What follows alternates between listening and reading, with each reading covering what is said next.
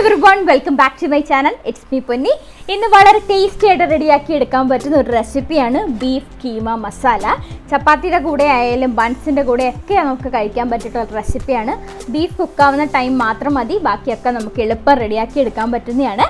അപ്പോൾ നമുക്ക് റെസിപ്പിയിലേക്ക് പോകാം. നിങ്ങൾ ആദ്യമായിട്ടാണ് എൻ്റെ ഈ ചാനൽ കാണുന്നതെങ്കിൽ ഒന്ന് സബ്സ്ക്രൈബ് ചെയ്തേക്കണം. തൊട്ടടുത്ത ബെല്ലൈക്കണിൽ ഓൾ എന്ന് പറഞ്ഞ ഓപ്ഷൻ മറക്കാതെ പ്രസ് ചെയ്യുക. എന്നാൽ മാത്രം എൻ്റെ വീഡിയോയുടെ നോട്ടിഫിക്കേഷൻസ് ഒക്കെ നിങ്ങൾക്ക് കിട്ടുകയുള്ളൂ. ഈ റെസിപ്പി റെഡിയാക്കാൻ വേണ്ടിയിട്ട് ഞാൻ 1 കിലോ കീമയാണ് എടുത്തേക്കുന്നത്. ബീഫിൻ്റെ കഷ്ണങ്ങളെ മിക്സിയുടെ ജാറിലിട്ടിട്ട് ഒന്ന് മിൻസ് ചെയ്ത് എടുത്തേക്കുന്നതാണ്. അതെല്ലാം കീമയായിട്ട് തന്നെ നമുക്ക് വാങ്ങാൻ കിട്ടുന്നതാണ്. ഇനി അതിലേക്ക് ഉപ്പ് ചേർത്ത് കൊടുക്കാം. 1 ടീസ്പൂൺ ഇഞ്ചിയും വെളുത്തുള്ളിയും പേസ്റ്റാണ്. ഇനി അതിലേക്ക് വേണ്ടത് ഒരു അര നാരങ്ങയുടെ നീരാണ്. അതും കൂടെ ചേർത്ത് നമുക്ക് നല്ല രീതിയിൽ കൈകൊണ്ട് തന്നെ ഇതിനൊന്ന് മിക്സ് ചെയ്തിട്ടെടുക്കാം. ഇതൊരു സിമ്പിൾ മാരിനേഷനാണ്, ഒരുപാട് കാര്യങ്ങളൊന്നും വേണ്ട. നന്നായിട്ട് മിക്സ് ചെയ്തതിന് ശേഷം നമുക്കിതിനെ റെസ്റ്റ് ചെയ്യാൻ വെക്കണം. ഒരു 15 to 30 മിനിറ്റ് വരെ നമുക്ക് റെസ്റ്റ് ചെയ്യാൻ വെക്കാം. അപ്പോൾ ഞാനൊരു 15 മിനിറ്റാണ് റെസ്റ്റ് ചെയ്യാൻ വെച്ചിരിക്കുന്നത്. അപ്പോൾ 15 മിനിറ്റിന് ശേഷം നമുക്കിതിനെ ഒന്ന് കുക്ക് ചെയ്തിട്ടെടുക്കണം. ഞാനിത് കുക്കറിലേക്ക് മാറ്റുന്നുണ്ട്. ഇനി അതിലേക്ക് ഇത് കുക്കാവാൻ ആവശ്യത്തിനുള്ള വെള്ളം വേണം. ഞാൻ 1 കപ്പ് വെള്ളമാണ് ചേർത്ത് കൊടുത്തേക്കുന്നത്. അതിനുശേഷം ഇതിനെ നല്ല രീതിയിലൊന്ന് കുക്ക് ചെയ്തിട്ടെടുക്കാം. അപ്പോൾ കീമ കുക്കാവുന്ന ടൈം കൊണ്ട് നമുക്ക് മസാല റെഡിയാക്കാം. ഞാനൊരു പാനിലേക്ക് 5 ടേബിൾ സ്പൂൺ വെജിറ്റബിൾ ഓയിലാണ് എടുത്തേക്കുന്നത്. സൺഫ്ലവർ ഓയിലാണെങ്കിലും അതും യൂസ് ചെയ്യാവുന്നതാണ്. ഇനി അതിലേക്ക് ഒരു 2 ടേബിൾ സ്പൂൺ ബട്ടറാണ് ചേർത്ത് കൊടുക്കുന്നത്. അപ്പോൾ ബട്ടറൊക്കെ ഒന്ന് ഉരുക്കി തുടങ്ങുമ്പോൾ നമുക്കിതിലേക്ക് ഒരു 5 ഗ്രാമ്പൂ, ഒരു 4 ഏലക്ക. അപ്പോൾ ഈ ഗ്രാമ്പൂ ഏലക്ക ഒന്ന് പൊട്ടി വരട്ടെ. അതിനുശേഷം നമുക്കിതിലേക്ക് ജീരകമാണ് ചേർത്ത് കൊടുക്കേണ്ടത്. ഒരു 1/2 ടീസ്പൂൺ ചെറിയ ജീരകമാണ് ചേർത്ത് കൊടുത്തേക്കുന്നത്. എന്നിട്ട് നല്ല രീതിയിലൊന്ന് മിക്സ് ചെയ്തിട്ടെടുക്കുക. അപ്പോൾ ജീരകം കൂടെ ഒന്ന് പൊട്ടി വന്നതിന് ശേഷം നമുക്കിതിലേക്ക് സവോള ചേർത്ത് കൊടുക്കാം. ഞാനൊരു 2 വലിയ സവോള ഫൈനായിട്ട് ചോപ്പ് ചെയ്ത് എടുത്തേക്കുന്നതാണ്. ചെറിയ സവോളയാണ് എടുക്കുന്നതെങ്കിൽ ഒരു 4 എണ്ണം വരെ എടുക്കാവുന്നതാണ്. ഫൈനായിട്ട് ചോപ്പ് ചെയ്യണമെന്നേ ഉള്ളൂ. അപ്പോൾ നന്നായിട്ടൊന്ന് വഴറ്റി ഈ സവോളയുടെ നിറമൊക്കെ ഒന്ന് മാറി തുടങ്ങുന്ന ടൈമിൽ നമുക്കിതിലേക്ക് ഇഞ്ചിയും വെളുത്തുള്ളിയും പേസ്റ്റാണ് ചേർത്ത് കൊടുക്കേണ്ടത്. 1 ടേബിൾ സ്പൂൺ ചേർക്കുന്നുണ്ട്. അതുപോലെ തന്നെ പച്ചമുളക് ഒരു 5 എണ്ണം ചെറുതായിട്ട് അരിഞ്ഞതാണ് ചേർത്ത് കൊടുത്തേക്കുന്നത്. ഇനി നമുക്ക് നല്ല രീതിയിലൊന്ന് വഴറ്റി കൊടുക്കാം. അപ്പോൾ നന്നായിട്ടൊന്ന് വഴറ്റി ഇഞ്ചിയും വെളുത്തുള്ളിയുടെയും പച്ചമുളകൊക്കെ ഒന്ന് മാറിയതിന് ശേഷം നമുക്കിതിലേക്ക് ക്യാപ്സിക്കമാണ് ഞാൻ ചേർത്ത് കൊടുക്കുന്നത്. 1 ക്യാപ്സിക്കം ഫൈനായിട്ട് ചോപ്പ് ചെയ്തേക്കുന്നതാണ്. അപ്പോൾ ക്യാപ്സിക്കം ചേർത്ത് നല്ല രീതിയിലൊന്ന് വഴറ്റിയെടുക്കാം.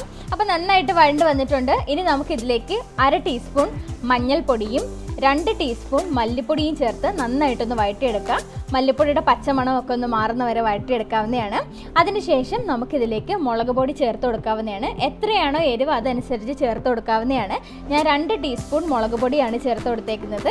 ഇനി അതിലേക്ക് 1 ടീസ്പൂൺ ഗരം മസാലയും പിന്നെ കുരുമുളകാണ്. കുരുമുളക് ഒരു പേരിന് മാത്രമേ ഞാൻ ചേർക്കുന്നുള്ളൂ, ഒരു 1/2 ടീസ്പൂൺ മാത്രം. ഇഷ്ടമാണെങ്കിൽ 1 ടീസ്പൂൺ വരെ ചേർത്ത് കൊടുക്കാവുന്നതാണ്. ഇനി നമുക്ക് ഈ പൊടികളുടെയൊക്കെ പച്ചമണം മാറുന്നവരെ നല്ലതുപോലെ ഒന്ന് വഴറ്റിയിട്ടെടുക്കാവുന്നതാണ്. നന്നായിട്ട് വഴണ്ട് വന്നതിന് ശേഷം തക്കാളി ഒരു 3 മീഡിയം സൈസിലുള്ള തക്കാളി ഞാൻ മിക്സിയുടെ ജാറിലിട്ടിട്ട് നന്നായിട്ട് അരച്ചെടുത്തേക്കുന്നതാണ്. അപ്പോൾ തക്കാളി അരിഞ്ഞാണ് ചേർത്ത് കൊടുക്കണമെങ്കിൽ ഫൈനായിട്ട് തന്നെ ചോപ്പ് ചെയ്തിട്ട് ചേർത്ത് കൊടുക്കാവുന്നതാണ്. അപ്പോൾ തക്കാളിയും ചേർത്ത് നന്നായിട്ടൊന്ന് വഴറ്റിയെടുത്തതിന് ശേഷം ഇതിലേക്ക് ആവശ്യത്തിനുള്ള ഉപ്പ് ചേർത്ത് കൊടുക്കാം. ഇനി നല്ല രീതിയിൽ ഒന്ന് വഴറ്റിയെടുക്കാം.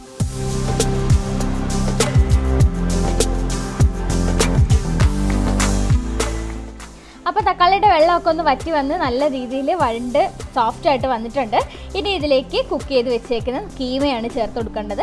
ആ കീമ കുക്കായതിനുള്ള ബാക്കി വെള്ളവും ഉണ്ട്, അതും ഉൾപ്പെടെയാണ് ഞാൻ ചേർത്ത് കൊടുക്കുന്നത്.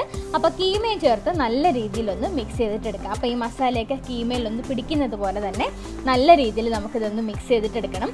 പിന്നെ നമ്മൾ കുക്ക് ചെയ്യുമ്പോൾ ബീഫിന് ഉപ്പിട്ടാണ് കുക്ക് ചെയ്തേക്കുന്നത്. അപ്പോൾ ഉപ്പ് ആവശ്യമാണെങ്കിൽ ടേസ്റ്റ് ചെയ്ത് നോക്കിയിട്ട് ഉപ്പ് ചേർത്ത് കൊടുക്കാവുന്നതാണ്. ഇനി ഇതിലേക്ക് ഫ്രോസൺ ഗ്രീൻ പീസാണ് ചേർത്ത് കൊടുത്തേക്കുന്നത്. ഒരു 1/2 കപ്പ് ചേർത്ത് കൊടുത്തിട്ടുണ്ട്. ഇത് ഫ്രോസൺ ഗ്രീൻ പീസ് എന്ന് പറഞ്ഞ് നമുക്ക് മാർക്കറ്റിൽ വാങ്ങാൻ കിട്ടുന്നതാണ്. അപ്പോൾ നമ്മുടെ സാധാ ഗ്രീൻ പീസ് ആണെങ്കിൽ അത് ചേർത്ത് കൊടുക്കരുത്, അത് കുക്കായി വരില്ല. അപ്പോൾ ഗ്രീൻ പീസും ചേർത്ത് നല്ല രീതിയിലൊന്ന് മിക്സ് ചെയ്തിട്ടെടുക്കാം. ഇനി ഒരു 5 മിനിറ്റ് നല്ല രീതിയിലൊന്ന് തിളക്കട്ടെ. അതിനുശേഷം നമുക്കിതിലേക്ക് 2 ടേബിൾ സ്പൂൺ ബട്ടറാണ് ചേർത്ത് കൊടുക്കേണ്ടത്.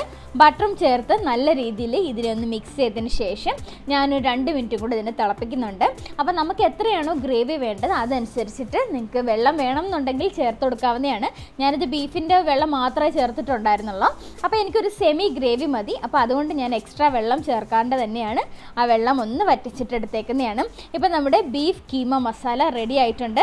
ഇത് നന്നായിട്ട് ഡ്രൈ ആക്കി എടുക്കുകയാണെങ്കിൽ നമുക്കൊരു ഫില്ലിംഗ് ആയിട്ട് ഇത് യൂസ് ചെയ്യാവുന്നതാണ്. ചപ്പാത്തിയുടെ ഉള്ളിൽ ഫില്ലിംഗ് ചെയ്തിട്ട് റോൾ ചെയ്തിട്ട് വേണമെങ്കിൽ കഴിക്കാവുന്നതാണ്.